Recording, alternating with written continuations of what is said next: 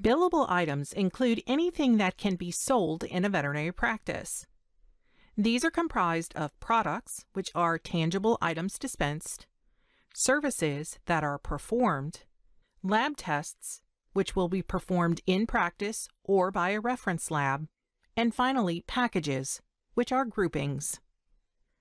To manage services or labs, use the left side menu.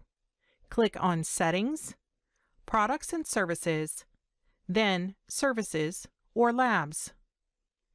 Both options take the user to the Product and Services Management page with different filters applied. When viewing this page, the information is presented in a table format, and columns can be sorted by clicking on the column header. Search for a specific lab or service by entering the code or name within the search bar at the top of the page. Filters can also be applied by clicking on the filter icon and making selections from the Filter by flyout. These options include filtering by status to show all active items, all inactive items, both or neither, item type to show all services, all labs, both or neither, other filters, which include 8 additional special filter options that can be used in any combination, and finally, categories to narrow down the list by category. Bulk editing is also available. This allows the user to make changes to any number of items at once. To open the bulk edit interface, check any of the boxes on the left side of the item list table. The top box on the header row will select all items on this page.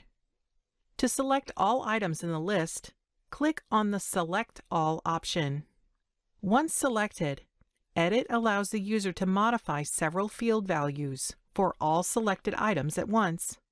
Activate will activate all selected items, and Deactivate will deactivate the items. Delete will remove items from the database. This will display a confirmation message ensuring the user would like to delete all items before the deletion is performed.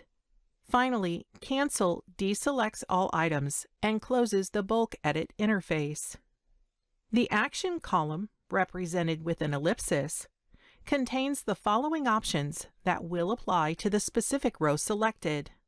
This includes options to deactivate an item, open the Edit Item screen to make changes to an existing item, make a copy of an existing item with all the values of the selected item pre-filled and a copy notation added to the end of the internal name field, delete the item, and open the Who Got report for the selection in order to view a list of patients that have received this item in the past. Items can be created using the button above the right side of the table. This will allow the user to add either a service or lab by utilizing the drop-down arrow. The category management allows a practice to view and manage categories across all billable item types in a single unified interface. Managing categories is done by clicking on the ellipsis to the right side of the search field and selecting Manage Categories. To edit an existing category, click the Action menu next to the item you want to edit and select Edit from the menu. To create a new category, click the plus Category button in the upper right corner of the Manage Categories page. Fields indicated with a red asterisk are required. Enter a name for the category, select if this category is for services or labs, enter an optional description of the category if desired, and finally enter an optional discount that will be applied to all items within this category when sold. Click Save when complete. In the instance that a user would like to export a list of items to an Excel sheet, once again use the ellipsis to the right of the search field and select Download as Excel.